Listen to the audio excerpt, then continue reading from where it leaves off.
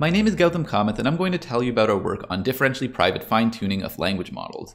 Joint work with an amazing crew of collaborators who you can see at the bottom of the screen. They are affiliated in various capacities with Microsoft and University of Washington. The recent finding has been that machine learning models are vulnerable to privacy attacks, and today's talk we're going to focus on the example of large language models. In particular, these are trained on very large data sets, and it turns out that it's been shown that these can be coerced to sometimes reproduce training data verbatim. Here's a figure from a work of Carlini et al., which focuses on GPT-2, and in particular, if you prompt it with certain prefix strings, then it can spit out some of the text which it has memorized from its training data. Now, this is of course a problem if the training data is sensitive in some way, for example, containing personal information, copyrighted text, and so on, and thus would constitute a privacy violation. This is something we'd like to avoid, of course. A common solution to this is known as differential privacy, which I'm not going to get into the full definition today, but it's a rigorous approach to data privacy, frequently used, and protects against individual data points being memorized to be a bit reductive, but more than that. And it can serve, one good thing about differential privacy, it's very malleable. There is a differentially private algorithm which serves as a drop-in replacement for SGD, for training machine learning models. And here it is, it's called DPSGD. It's pretty much the same as SGD, except there's the addition of a step where we clip the gradients and then add Gaussian noise to their average. It turns out that this perturbation can hide the contribution of individual data points. That can be used to train a model privately. But differential privacy is not always perfect for machine learning solutions. Sometimes it can work, but there's issues sometimes. And one big problem is accuracy. So let me use the example of CFAR10. CFAR10 is a common image classification dataset where we know we can get 99% accuracy non-privately.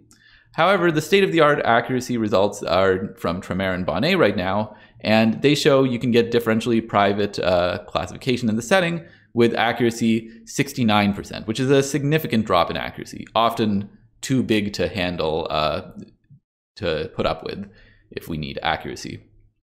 Another problem is that it can be slower in terms of training time and also requires much higher memory usage. This plot shows the maximum batch size in some settings before running out of memory. And you can see that with privacy, the number down here, you can handle much smaller batch sizes than compared to without privacy.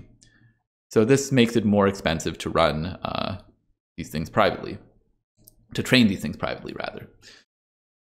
So let's put that to the side, the downsides of differential privacy, and let's talk a bit about large language models and the recent developments.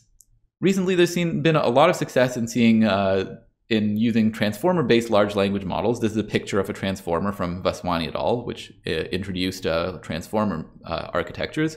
And in particular, you might have heard of some things like BERT and GPT.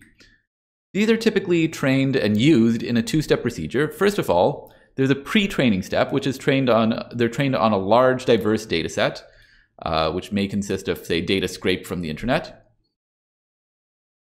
And then the second step is that the weights of the model are then fine-tuned on a sparser, smaller, task-specific data set. And it turns out that even though these come pre-trained on something which may be totally unrelated to your specific task, just by doing a task-specific fine-tuning, then you can save, you can do really, really well in a variety of settings. So this has fueled a lot of success in NLP over the last couple of years. Now let's bring it back to DP. I claim that this type of framework is great for DP because this fits in perfectly. The first step, like I mentioned, is often scraped from the internet and therefore can be considered to be a public data set. This is the sensitivity concerns are not quite there, so you can just consider pre-training on a large public training data set. And then you do fine-tuning on a sparser, task-specific private data set. For example, say if you have a medical data set which you want to fine-tune on. So you can see the kind of split here into a public data set and a private data set, and we use them both for different purposes. This is part of a broader agenda of employing public data for private data analysis. Now, there's some hiccups. It's not just that, in the sense that large language models are large, which creates a problem in many ways involving the fact that they involve billions or even trillions of parameters. First of all, this introduces, even in the non-private setting, significant memory overhead in order to train and store them. And this is inconvenient for settings like federated learning, where we have some sort of personalization. If you want to personalize for many different applications, then maybe you'd have to store many different copies of the model. That's not good and not very portable. Things get even worse with DP. In particular, like I mentioned before, there's overheads due to running time and memory usage. And another common trend seems to be larger models incur more noise when you have to introduce more noise when training privately, and thus you get worse accuracy for larger models in many cases.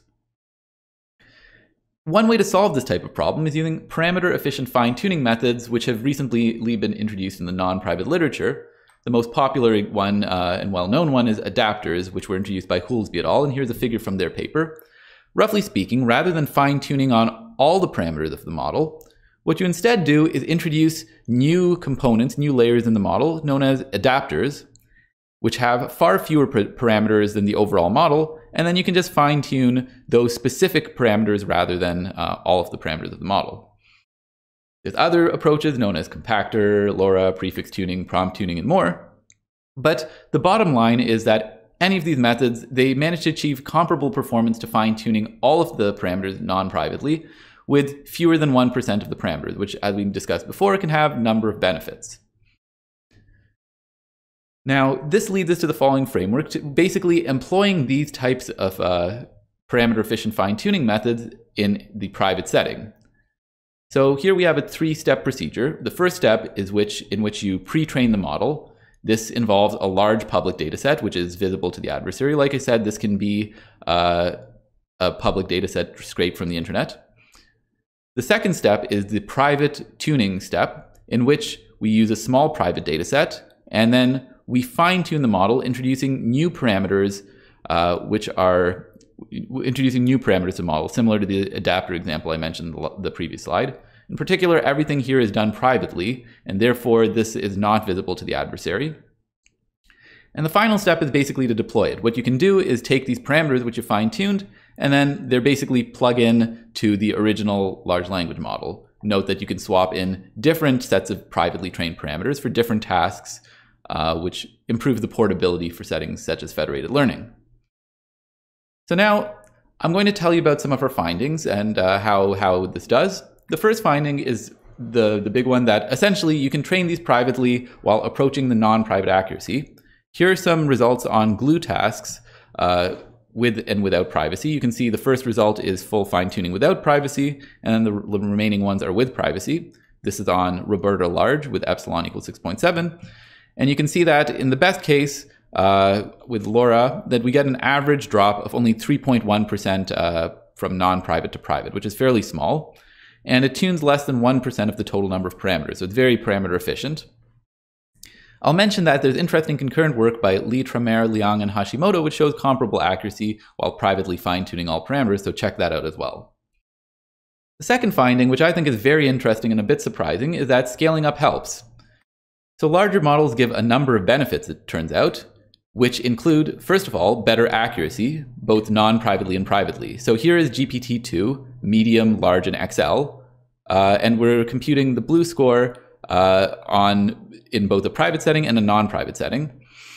You can see that, that we know already that a larger model will give better accuracy non-privately, but we find that the same finding happens as well for the private setting as well. The second thing is that there's actually a smaller utility drop due to privacy. If you look at the delta between non-private and DP tuning, you'll see that it starts at 5.1%, but as we go larger, then it only is a 4.3% drop. So essentially, larger models help, which was counter at least to my intuition, where in the non-private, in smaller settings, we often find that larger models result in worse accuracy, but here it's better. So the same finding from the non-private setting carries over here as well.